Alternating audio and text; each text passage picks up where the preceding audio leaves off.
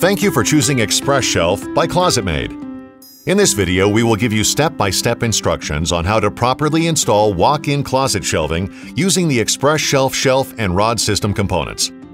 We will demonstrate the proper installation methods for wall-to-wall, wall-to-open, and corner configurations. And we will also be showing you how to install hardware and connectors for closet rods, corners, and longer length shelves. For this project, you will need the following tools: a tape measure, a pencil, a level, an optional drilling template, a Phillips screwdriver or power drill with a 6-inch long No. 2 Phillips bit, a power saw with wood cutting blade, a tube cutter, hacksaw, and speed square or a miter saw with blades for cutting steel. Also, before you begin assembly, make sure you have all the parts you'll need. These include the shelf, the back wall channels, sidewall brackets, universal pole cups, shelf and rod angle brackets, closet rods, closet rod end caps, shelf trim, easy anchors with No. 8 by 1 1/4 inch flathead screws, stud screws, self-tapping screws, and No. 6 by 5/8 inch flathead wood screws. We will also use these new parts, namely the corner rounder bar and the corner H channels for corner assemblies, straight H channel for joining two shelves, rod joiner for joining two closet rods, and last but not least, the shelf end caps for finishing an open end of a shelf. So now that we have everything, let's get started. We'll begin by securing the back wall channels into place. First, measure the length of each wall from corner to corner or end to end. Then, cut each back wall channel to the same length, with the corner ends miter cut at 45-degree angles so they match up like this. Another option would be to cut the channels into the appropriate lengths and abut them in the corners like so. Next, mark the desired height of the shelf and insert the anchor. With the anchor in place, you can now attach the back wall channel to the anchor with the screw. With the screw in place, swing the back channel up and make sure it is level. Next, mark the drill holes for the remaining anchors, about 10 to 12 inches apart, including the slots at each end. Stud mount at least 2 slots for any cut length or every 8-foot length of back wall channel. Insert the anchors and swing the back wall channels into place and secure with the screws. Remember to also stud mount a slot closest to the unsupported edge of a shelf. An unsupported edge of a shelf is any side or edge that is not fastened to the wall. This will include the open end of a shelf or edges connected to straight or corner H-channel shelf joiners. Repeat the process for the remaining back wall channels. Now, you're ready to install the sidewall bracket and pole cup. To begin installation of the sidewall bracket, insert the piece into place so that it connects to the back wall channel. Then, make sure the sidewall bracket is level and mark where your anchors will be positioned. Remove the sidewall brackets and insert the anchors like so. Finally, reposition the sidewall bracket and screw it into place. To install the universal pole cup, simply position and mark the drill hole locations. Insert the anchors and fasten. Now we're ready to install the shelf. For this demonstration, we have 3 shelves to install. One across the full length of the back wall, a second shelf with an open end on the left, and a third shelf across the full length of the wall on the right. We will begin by installing the back wall shelf first. You will need to measure the area and cut the shelf at least 5/8 inch shorter than the length of the wall, but no more than 1 inch shorter. Our back wall is approximately 11 feet in length. In this scenario, we will join 2 65 1/2 inch long shelves together. Slide the first shelf into the back wall channel and to the left. Then slide the second shelf into place. If you're installing shelving longer than 8 feet, like we are, you will need a straight H channel to join the 2 shelves together. Insert the shelf joiner between the 2 shelves. Attach the shelves to the back wall channel using No. 6 by 5/8 inch flathead wood screws. Use at least 6 screws for every 8 feet of shelf. To complete this process, fasten the joiner to both shelves. Now for the 2 sidewall shelves.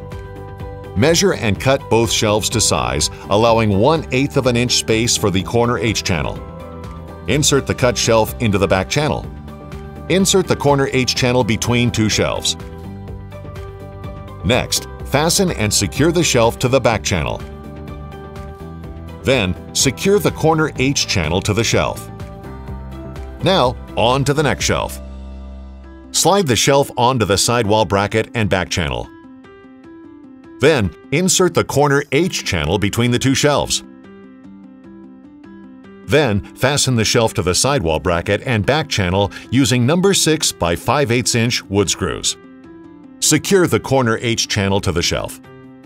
Now you are ready to install the shelf and rod support angle brackets. But first, here are some general rules for installing support angle brackets. One bracket is required to be installed to the nearest stud or no more than 15 inches from the open end of a shelf. One bracket is required to be installed on each side of the straight H channel to the nearest stud or within 15 inches from the H channel. 2 brackets are required to support a corner rounder hang rod. And it's important to remember that brackets should be spaced evenly, no more than 32 inches apart and stud-mounted whenever possible. Let's begin with the open-end shelf. Once you've marked the position of the bracket to the nearest stud or within 2 to 15 inches from the open end, install the bracket by first inserting the anchor. Then, reposition the bracket and secure it to the anchor. Finish by fastening the bracket to the shelf with number 6 by 5/8 inch wood screws. Next, mark the location of the brackets needed on both sides of the straight H channel. These must be positioned and fastened within 15 inches from the straight H channel to the nearest stud when possible. Let's move on to the corners. Marking the position of each bracket 21 inches from each corner wall. Follow by inserting the anchors to the wall. Then, fasten the brackets to the anchor and secure the brackets to the shelf with number 6 by 5/8 inch wood screws. Repeat these steps for the next corner. Install additional brackets as needed, evenly spacing them no more than 32 inches apart. Once all the brackets are installed, you are now ready to install the closet rods. The closet rod available is 120 inches in length, so it is likely that you will need to cut the closet rods to size. To determine the exact size in a reach-in closet, you can measure from pole cup to pole cup. In a walk-in closet, in addition to the universal pole cup, you may need to use additional parts, such as the corner rounder hang rod, the closet rod end cap, or closet rod joiner. Depending on which component the rod will mount or connect to, we will need to cut the closet rod shorter to accommodate the space required to fit these parts. Let's determine the closet rod lengths.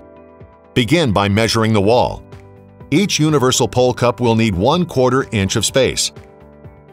A corner rounder hang rod needs 20 1/8 inches. Since our back wall closet rod will be connected to the corner rounder on both ends, it should be cut 40 1/4 inch shorter than the length of the back wall. If you're terminating the closet rod with a hang rod end cap against a wall or panel, you will need to cut the closet rod 1/8 of an inch shorter to fit this piece. In the case where you need to connect 2 closet rods together, use a hang rod joiner to attach the pieces and factor in 1/8 of an inch for the joiner. Seat the joiner piece on the support angle bracket cup. With all 3 rods cut to size, you can now begin the process of installing them. Install the first rod into the universal pole cup. Snap the rod onto the support angle brackets. Then, insert the corner rounder hang rod. Next, insert the rod along the back wall. With the rod in place, install the second corner rounder hang rod. For the last closet rod, insert the end cap and screw it tight. Insert the rod into the corner rounder hang rod and snap it into place. Finally, use self-tapping screws to secure the closet rod to the universal pole cup. Good news! We're almost finished!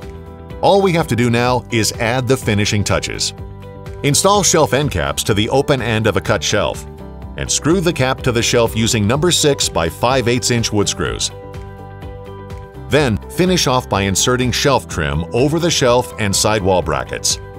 Secure the trim to the shelf. Repeat the process as needed. And the job is complete. That was easy, wasn't it? The updated ExpressShelf shelf and rod system from ClosetMaid with new corner rounders and joiners is now more functional and flexible than before. ExpressShelf will meet your closet design needs for walk-ins, reach-ins, pantries, and more. Closets designed and installed with ClosetMaid are durable and beautiful and will provide your homeowners with years and years of reliable use. Thank you for choosing ClosetMaid. To learn more about other great products we offer, please visit us at ClosetMaidPro.com.